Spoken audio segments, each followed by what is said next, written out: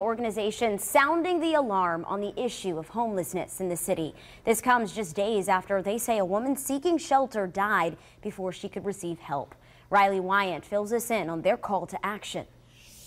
These organizations demanding city leaders declare a homeless state of emergency to address the absence of a year-round shelter and other resources here in Richmond.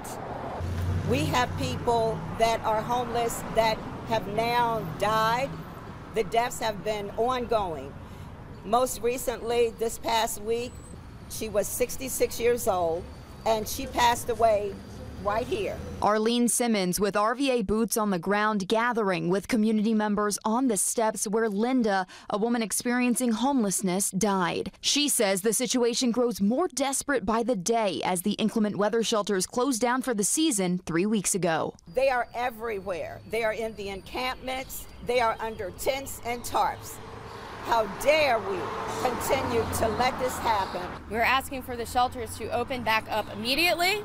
Councilor Stephanie Lynch says as a part of the proposed budget set to be taken up Monday evening, the city plans to put $2 million aside for a year-round emergency shelter. Last year, the city secured $4.5 million to open 4 different cold weather shelters, but only 3 of them opened. We have failed them. We have failed them. And it is not a money problem. It is not a money problem. We have over $1 billion budget. According to recent data from nonprofit Homeward, compared to last year, the number of people living outside in unsheltered conditions increased by 121%, saying that was the largest increase they've seen in 15 years. Pastor Joe Reeves at Tabernacle of Praise began opening his doors to those experiencing homelessness when he noticed they had nowhere else to turn. Now the shelters are closed. Where do you expect them to go? Where do you expect them to stay?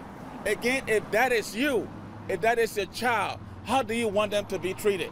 If the proposed budget passes, which includes that money for the year-round shelter, the budget will go into effect July 1st. On your side in Richmond, Riley Wyant, NBC 12 News. In Allen, Texas.